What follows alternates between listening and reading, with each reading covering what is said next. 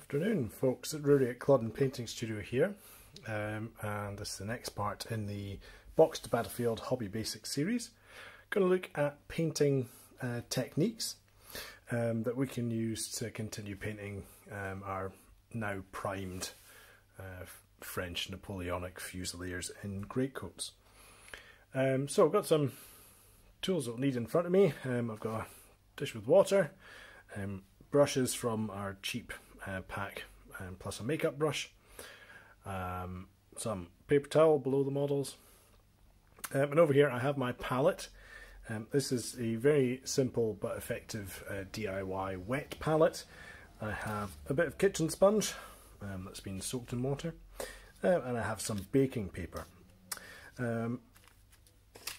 We can cover this over with the rest of the takeaway box sitting on the lid at the moment, and that means between projects we can keep our paint wet and usable. Some of the water will seep through from the sponge through the baking paper, and it keeps your paint wet for longer working time. First technique we'll look at is overbrushing. We're going to do that with the light grey, which is going to be the colour of our greatcoats.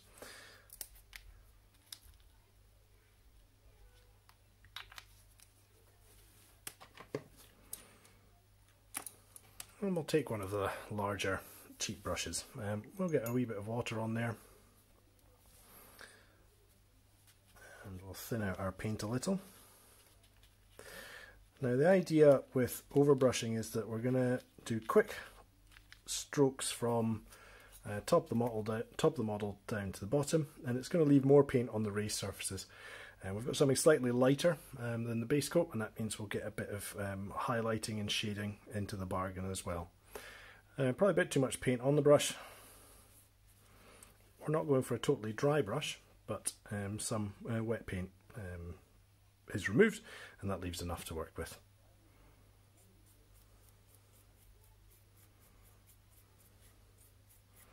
Now this is mainly the colour for the greatcoat, but it's not going to matter a whole lot if it's getting on everything else at this stage. It will help to add shadows, and we can afford to be messy and do the tidying up later.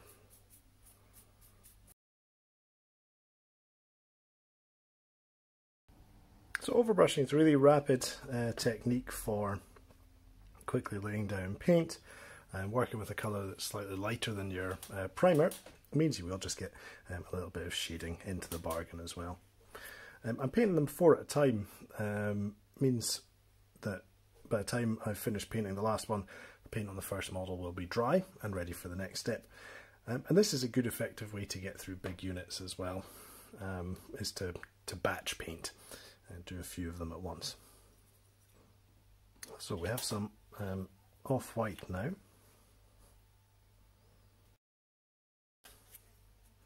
We're going to overbrush the packs.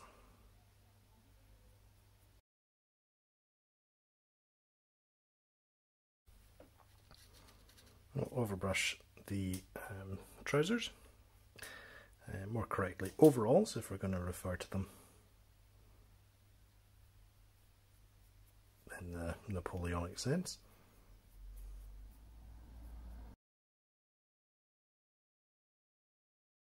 Okay, so that's an overview of overbrushing, a quick effective way to apply a lighter shade of paint over a darker primer to give you a little bit of shadowing.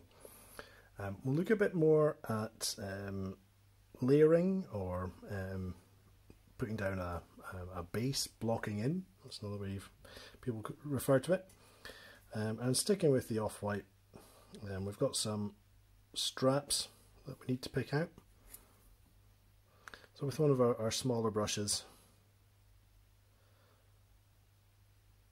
just got to try and be fairly neat when applying this to the strap areas, and across the chest, over the shoulders.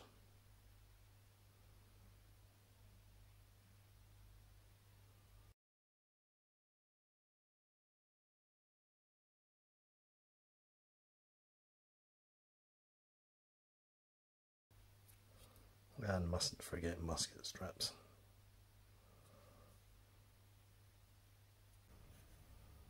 So we'll do some more of this layering. Flesh tones, so Army Painter tanned flesh, face and hands.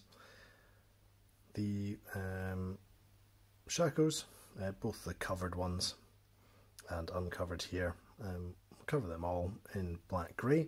We use black grey on the boots, gaiters and cartridge packs along the back. And the other bit of layering that we will do is to paint the musket stock hair and anything hanging from the belt in flat brown.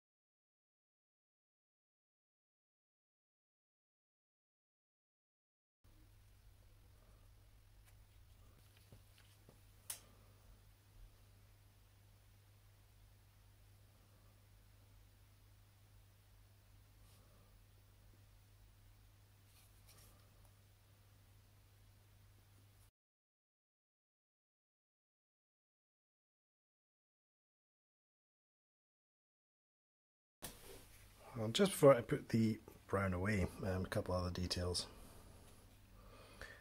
There is a strap running from right shoulder down over the front of the body. That's to the gourds or flasks, whatever they're carrying on their waist. The packs are made of cowhide, so you can paint that brown, black, or a sort of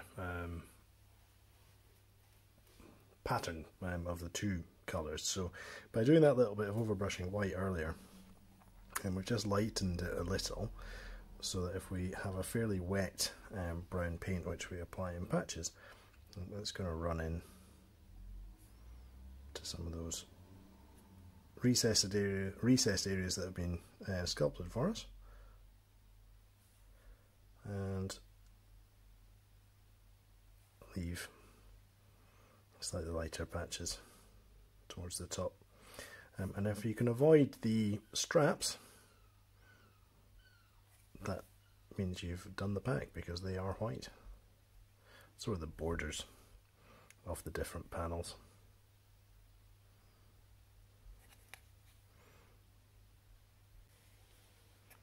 So we're almost done with putting our base colours on. I think a second layer in the flesh is needed. Then we're going to break out the Prussian blue. We'll do the pom-poms, they're of company colours. Blue is one of those. And also blue for this roll of material under there. That's actually their cap that they'd wear when they didn't have their shackle on. Another couple of techniques we'll employ. I'm going to use a bit of game colour Elfic flesh to do some dry brushing. Now, dry brushing is a bit like overbrushing. I've gone for the softer makeup brush for this. We'll get some paint on the brush, but essentially we want to get our piece of dry kitchen towel and rub off as much of that paint as we can until it almost seems like there's no paint left. We can test this on the base of the bottle cap just to see where we're getting a little bit coming up there, but not too much. And we're going to target the raised edges of the model, so everything from shackle to skin to coat. And this dry brush is just going to pick out a bit of extra detail on the sculpts, and it acts as a highlight. Really straightforward and simple way to bring up some of the detail in the model. So last bit of work to do before the wash is to get some metallics on there. I always like to leave metallics to the last, and that is because the little metallic flakes that are in your paint will contaminate your paint water, so you'll always need to clean that out. And it's usually a good idea to have a separate brush as well. So I've got some of the plate mail metal from Army Painter.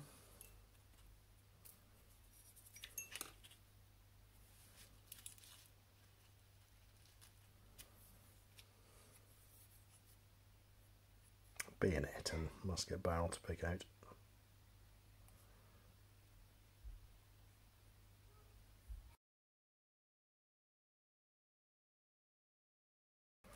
A little bit of Vallejo brass now. Pick out the chin scales on the uncovered shackle, which have been clipped up out the way. There's also a plate on here. Some of our greatcoats have buttons. Depending on how expensive your greatcoat is, these could be brass, some sort of white metal, even wood or bone. We'll just add a bit of brass to pick them out against the grey background. Okay, now I'm going to leave all these layers of paint to dry now for about 10 minutes. We'll come back and we'll do the next technique in the list, which is a wash. So, washes, what do they do? It's going to flow into the recesses sculpted onto the model. The areas between different items on these, around about the folds in the cloth between the strap and the torso, in and around the facial features. It's going to leave a darker colour in the recess to really sort of stress the shadows on the model. So Army Painter dark tone. I'm going to go slightly out of my core 13 paints I suggested last time, and I will use a bit of Quickshade wash mixing medium, so it's going to be about a 2:1 ratio. This stuff will just help to thin out the pigment of the wash.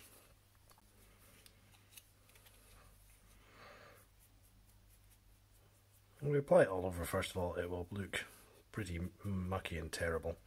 But if you can leave your model standing upright as this stuff sets, it will flow with gravity. Let's try and remove any big ugly splodges that are appearing on the flatter surfaces. I'll just run the brush back over to do so.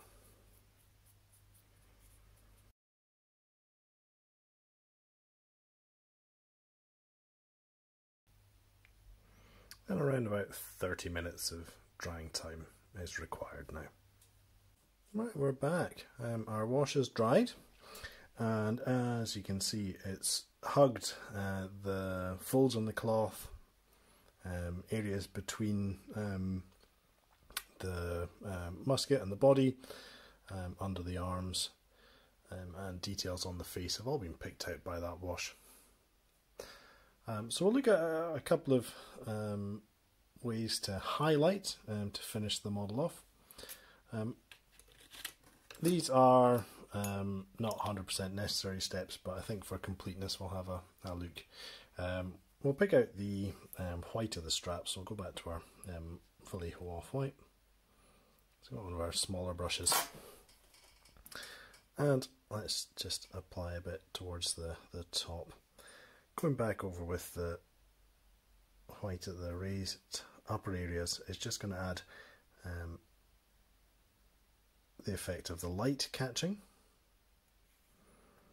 and it will help to define things again where the wash might have made the colours a bit muddy. I wouldn't say we need to cover the whole strap by any stretch of the imagination. One or 2 points just help to pick it out. And we can do the straps on the packs as well.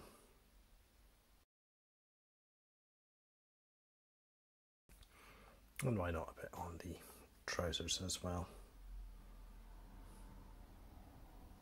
Areas that'll be catching the light more than others. So the knees and the hem any raised folds. So as well as highlighting with your base colour, you may want to take one of your base colours and lighten it a little. So I'm going to take a bit of this Elfic flesh and mix it in with our tan flesh. We already did a bit of dry brushing over the top with the Elfic flesh earlier, which added a bit of a highlight. But this will just really help us define our highlighted areas on the flesh.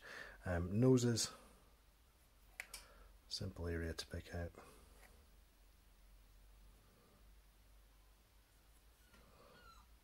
Cheeks.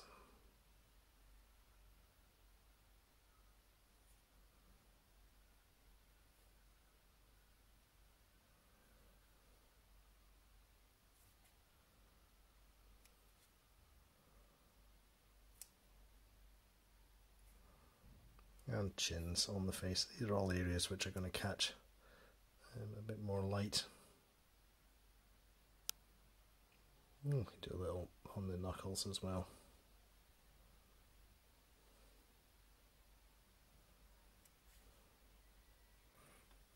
And you can even push the highlight even further, mix in a bit more of that Elfic flesh.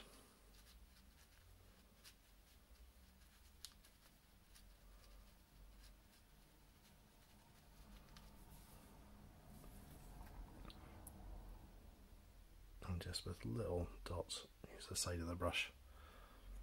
There we have it, some really straightforward highlights there, just to really put the finishing touches on, bring the model to life a bit.